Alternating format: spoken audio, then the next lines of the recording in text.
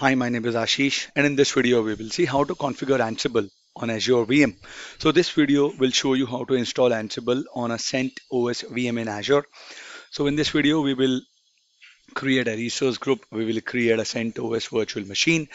We will install Ansible on the virtual machine. We will connect to the virtual machine via SSH, and we will configure Ansible on the virtual machine. We'll also need Azure Service Principal. So we'll create a service principal, making a note of the values, which are app ID, display name, password, and the tenant. So let me just quickly log on to the portal and take it from there. I am logged on to the portal. I'm going to create a resource group.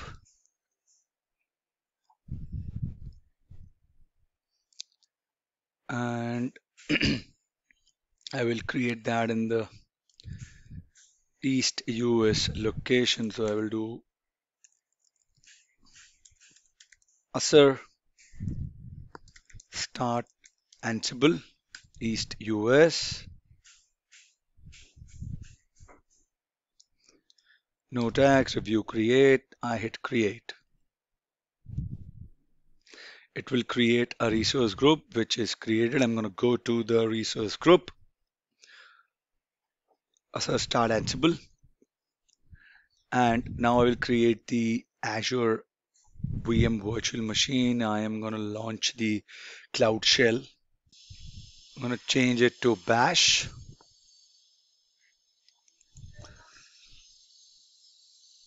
I'm going to do this. I'm going to just paste the command, which is simple CLI, AZCLI command to create the VM in Azure start Ansible resource group with the name Azure start Ansible VM. I'm going to choose this version of the image. Hit enter. It is running now. The reason was that I was entering password as this. So I mentioned the password as password at 12345. And it is creating my VM. I'm going to pause the video and come back. My VM is created. This is the private IP address. This is the public IP address. I'm going to just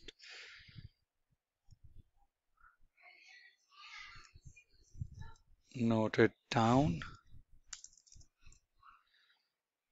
All right, I'm back to my portal. I've got the public IP address. Now I'm going to connect it using SSH. SSH Azure user at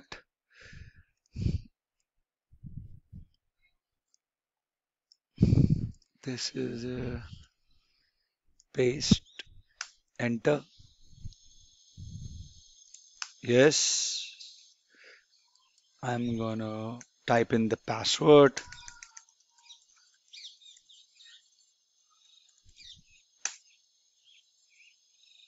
I'm logged in. Now I will install Ansible on the virtual machine. So I will do sudo yum update -y. It is installing all the updates.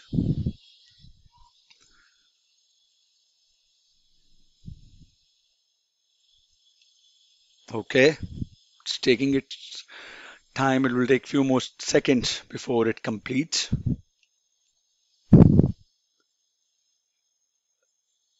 Can maximize it.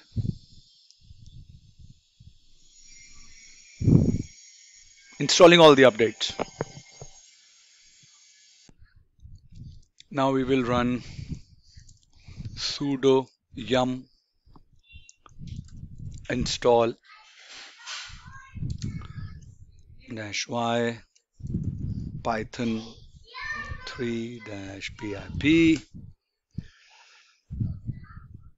It's installing. Then I will do sudo pip3 install upgrade pip. I'll do pip3 install Ansible, and I'll specify the version.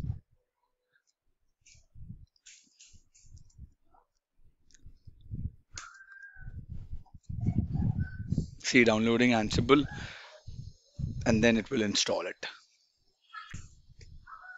Running setup.py install for Ansible. It will take few seconds, and then it will install it on my VM. Successfully installed markup safe this file. Then I'll do pip3 install Ansible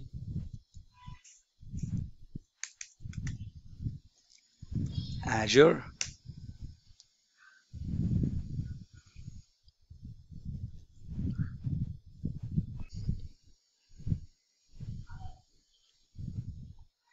It will do this. And after that, I will run few more commands to configure Ansible on CentOS, right? So I'll do sudo yum update y. Then I'll do sudo yum update install y python sudo yum install -y python 3 -pip. Okay, sudo pip3 install upgrade pip3. Perfect. Then I will do Ansible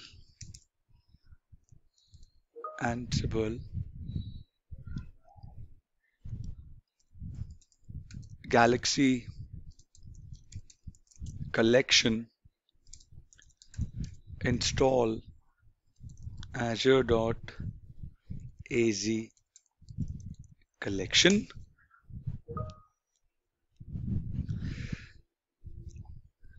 And after that, I'll do wget. I'll just copy it.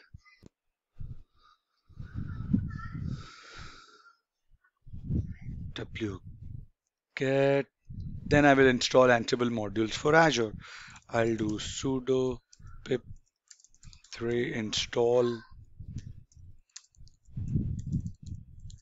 requirements -azure dot, hit enter.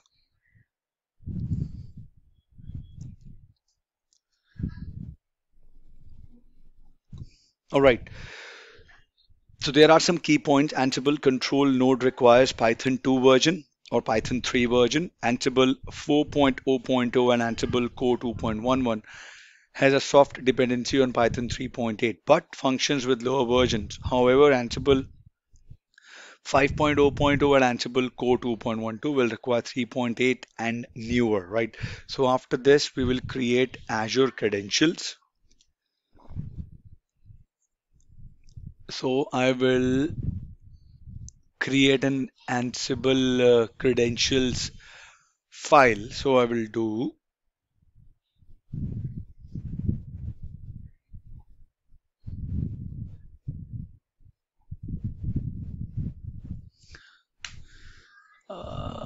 give me 1 second.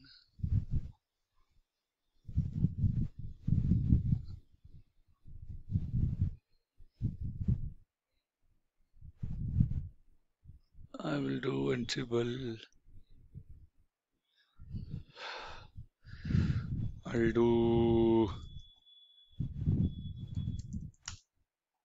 I'm out of the virtual machine. The connection is closed, right?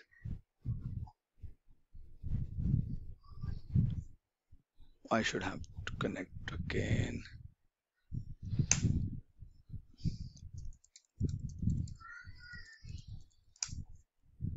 I'm connected again. I'm do make dir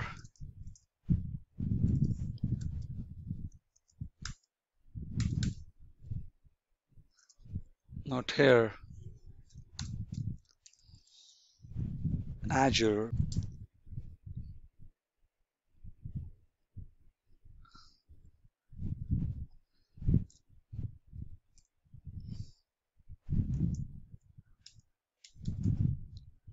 I'm gonna make it under Azure, right? So make Azure file. Okay, sorry. Tree inside Azure credentials. So I'm just wanna open it then. VI.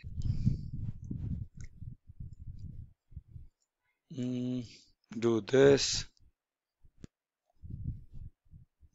I opened it.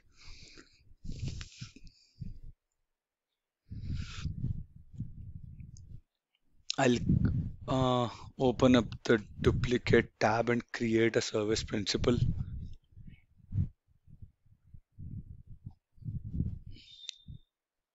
In Azure AD.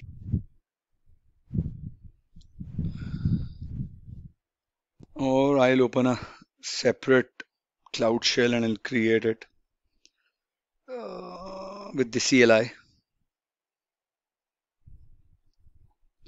I'll do AZAD name, Ansible, copy it, and I will assign the role AZ role and create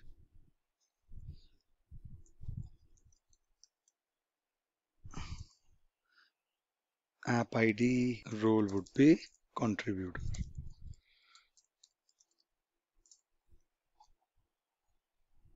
Okay. And now I'll change subscription ID and everything. Right, so I go here. I'll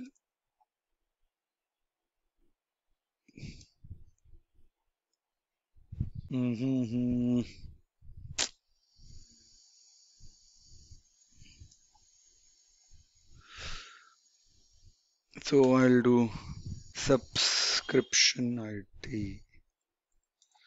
I'll mention my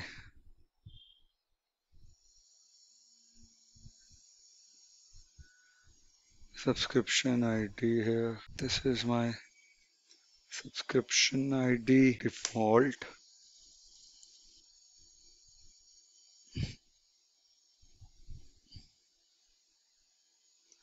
I'll insert the values and come back. This is done. I'm going to save and close the file.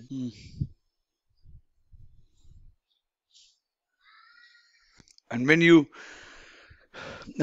this is how you install everything and define the Ansible environment variables by adding the subscription ID, client secret, and everything else with all the information for the new SPN that you have registered. And this is how you do it. And then you can write and run the Ansible playbooks like we did in the previous video to create or to delete the resource group or any other task. I hope this was informative for all of you guys. Please let me know your queries in the comment section, and in the next video, we will configure Ansible in a Docker container. Thank you. Have a good day.